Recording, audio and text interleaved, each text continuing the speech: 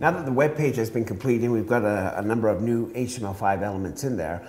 What we want to start to do is focus on the design and the layout of that web page. And to do that, we're going to be incorporating several CSS3 rules. And there's some really neat things that we can do with this. But we want to separate what's HTML5 and what's CSS. In the previous 6 tutorials, we worked on HTML5 tags and some of the new things that you have in there. And it looks basically just like a regular web page, but there are some new tags that we did incorporate. Now we want to look at the design and the stuff that we're going to be incorporating. We're in a bit of a flux at this point where there's some browsers support some of the features we're going to put in, some browsers don't. And we're going to put in some safeguards within our style sheets to make sure that most of the browsers, the majority of the time, the information is going to render out properly. So let's start off first of all by creating a blank CSS page.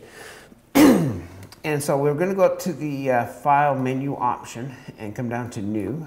And under the blank pages, under the categories, the type of page, we're going to click on CSS and I'll click on Create. And this creates a blank CSS page. I'm going to save this file now. So I'll go File, Save. And it wants to save it in this folder. I'm going to make a brand new folder called CSS. And I'll double click on that folder and we'll give it the name first and I'll press the Enter key. So this has been saved and now I'm going to close it off. Now if we go over here to our property inspector, you're going to notice in the Files panel, you're going to notice that in the Files panel, you can see that we have the CSS in here. I'll just zoom out. Now, what we want to do, I'll just get rid of my magnifying glass here.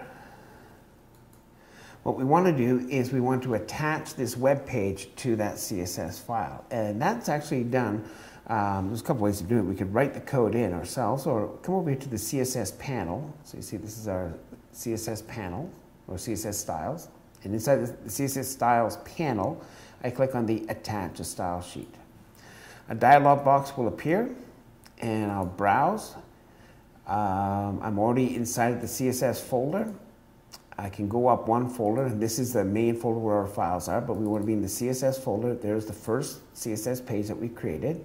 I'm going to click OK. You want to leave it on link. That way, as you make changes to the CSS, it's going to reflect on the web page. So because it's linked in, the browser is going to read that information in as it's being built. So when we make a change or add a new row to the CSS, it's automatically going to update the page. I'm going to click on the OK button, and you'll notice that there shouldn't be much of a change. Oh, I think I already had, yeah.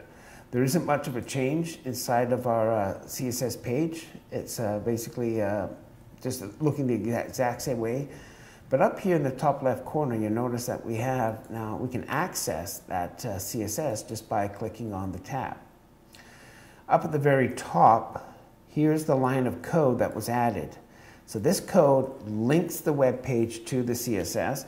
And one of the neat things that you can do is you can have more than one style sheet. So we can have one that's specific for printing. So if somebody's going to print your document, we can actually change the look of our web page so it's more printer friendly. And we would just attach a second style sheet to that for the printing.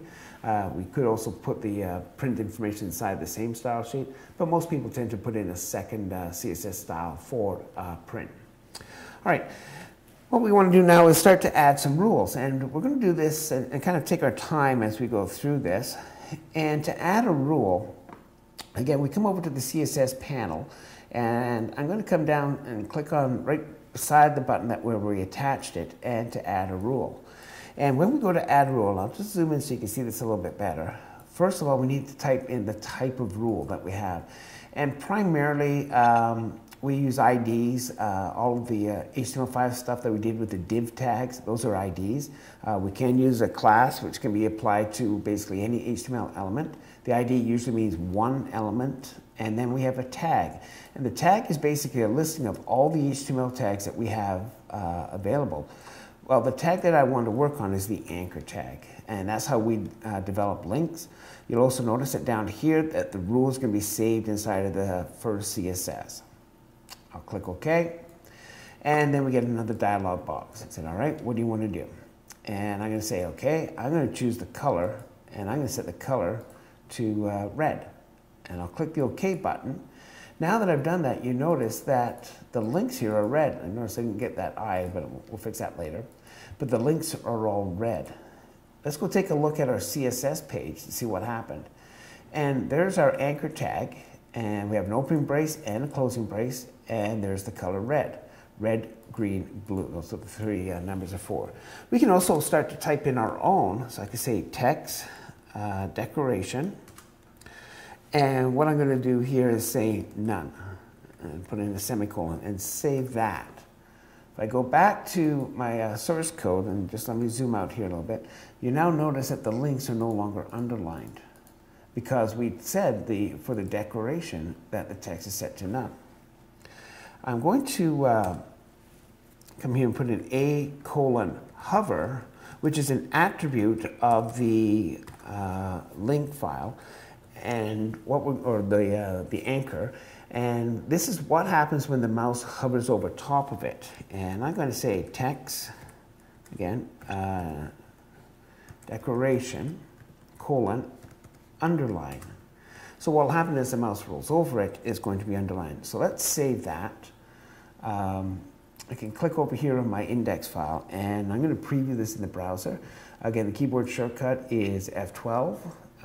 You can also click on the little button here to find out which browsers you want or have been associated with it. Yes, I'm going to save the file. And when the browser pops up, it's going to show you the links. And as the mouse rolls over it, notice how the links are now starting to become underlined. And that's because we set the text declaration for that particular property. I'm going to leave this browser open and come back to this page. So that's the beginning of the anchor. What we're going to do in the next step is start to build the container and some of the other elements based on the IDs of the div tags that we populated earlier.